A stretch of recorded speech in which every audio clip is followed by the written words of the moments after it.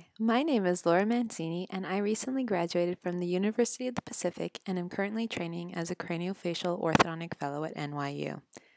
I'd like to share with you an interesting case I treated during my orthodontic residency under the guidance of my program director, Dr. Hisu O. For this, how would you treat this malocclusion series? A 13-and-a-half-year-old Asian female presents with the chief concern of underbite. Extraorally, the patient displays normal cephalic facial proportions, facial symmetry, competent lips, and a slight convex profile. Her nasolabial angle is within normal limits, and her upper lies on while her lower lip lies approximately 2 mm ahead of the E-line.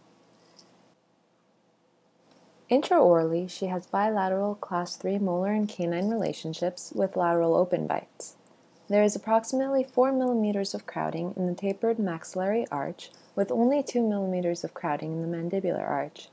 Her central incisors have 1 mm of overbite with 1.5 mm of overjet, whereas her maxillary lateral incisors and premolars are in crossbite. The mandibular dental midline is deviated 1 mm to the right of the maxillary. The maxillary second molars are flared buccally, and the mandibular posterior teeth are lingually inclined. The patient has lateral open bites with a deep mandibular curve of Spee.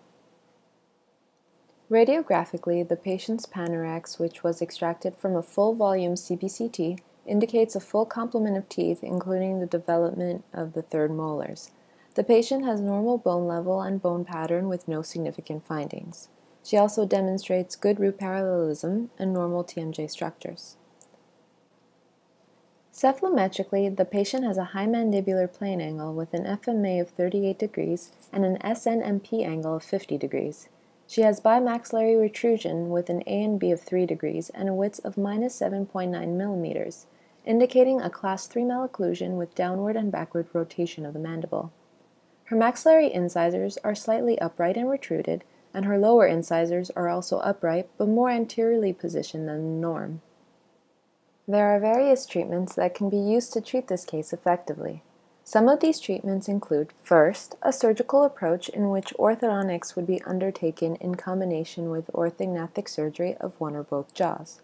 Options include a Lefort 1 osteotomy with maxillary expansion, advancement, and impaction of posterior segments, or a mandibular setback surgery could be performed.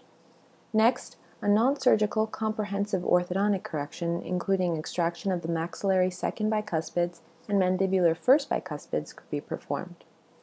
Another comprehensive non-surgical non-extraction orthodontic plan can include any combination of rapid palatal expansion, face mask therapy, temporary skeletal anchorage devices for molar intrusion, and class 3 elastics.